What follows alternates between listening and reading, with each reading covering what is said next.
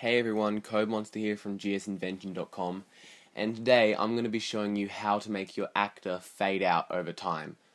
So what we're going to do is we're going to add a new actor. We'll drag that onto the screen, place it around the center.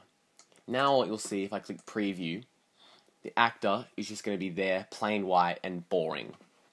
And now in this video we don't want that. So we're going to click back, we're going to open up the actor, and we're going to click edit prototype. Now what we're going to want is a timer. So we're going to scroll down to timer and we're going to drag that into the screen. Now what we're going to do is we're going to say every 0.2 seconds run to completion. So this basically means every 0.2 seconds it is going to run the rule that we have inside the timer. And for this rule we want to use a behavior. So we're going to drag the change attribute behavior in there. And we're going to say every 0.2 seconds change self color alpha to self color alpha minus 0.1.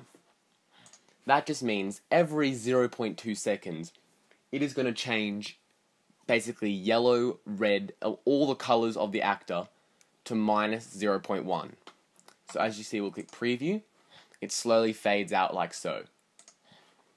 We can always change that. We can always go every 1 second change attribute self.color, to 0.-1. As you'll see, it fades out a lot slower. Or we can even go every 0.1 seconds. Fades out really quick.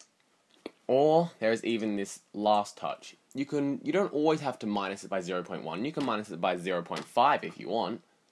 And then you'll see it disappears really quick. So let's say every second we're going to minus it by 0.5. As you see, as 5 is half of 10, of course, and 0.5 is half of 1. So if we said minus 1, then that's going to get rid of the whole color together, therefore making it invisible, as seen. And that is how you make an actor fade away in Gamesalad.